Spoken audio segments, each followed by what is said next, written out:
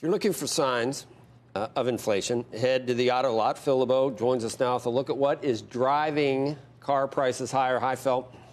Hey, Joe, raw material costs, that's what it's all about. And we wanted to see exactly what raw material costs are doing to the price of automobiles in terms of what the automakers are dealing with. Check out this chart. This is due, according to data from Alex Partners, a consulting firm just outside of Detroit, works with the auto industry. We are at an all-time high in terms of raw material costs, up $1,152 compared to the averages of last year, now at almost $3,000 per vehicle in terms of raw material costs. And when you break it down, some of those raw materials, they have just exploded in the last year. Platinum metals, mainly we're talking about rhodium, up 135%. Steel has doubled in price. Copper, aluminum, they're all shooting higher. In fact, we found maybe one or two raw materials that are at the same price or slightly lower. Everything else is up, and that's done this to the auto stocks.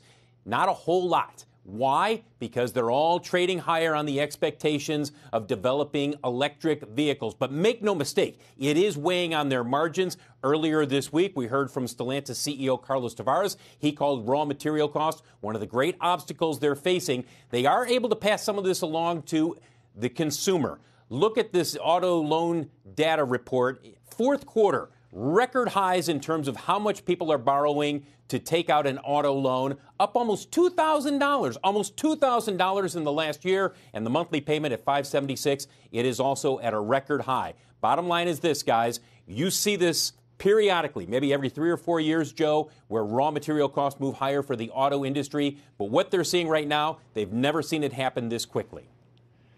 Weird. And it's not just the way it used to be, where it'd be like big things like metal and all the components. Now, a lot of it is chips, sure. I guess. A lot of it is chips. No, you're talking about metal here. I mean, look, metal some of these too. Steel mills, some of these steel mills had to shut down because of COVID-19. So that restricted supply a little bit. And then when you look at aluminum, Joe, it's not just run-of-the-mill aluminum. Highly specialized and a number of different varieties going into these vehicles, especially electric vehicles. That's driving up the cost as well. What about internet? It hasn't lowered. Nobody goes to a dealership anymore. Isn't there a way of? Are you seeing any? Well, you're talking about you're talking about in terms of the sales process overall. Yeah. Overall. I mean, it doesn't seem like cars have gone up that much, even with the raw material costs, because there's pressure. No, I disagree, Joe. You look at the transaction prices right now. Transaction prices are almost $40,000 per vehicle. That's a record high. That's a record high. That's a new vehicle. You look on the used side, they're record high too. They're at over $20,000. So we are seeing this move higher.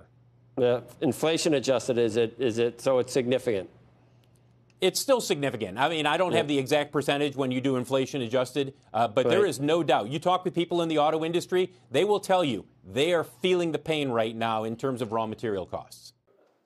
Shepard Smith here. Thanks for watching CNBC on YouTube.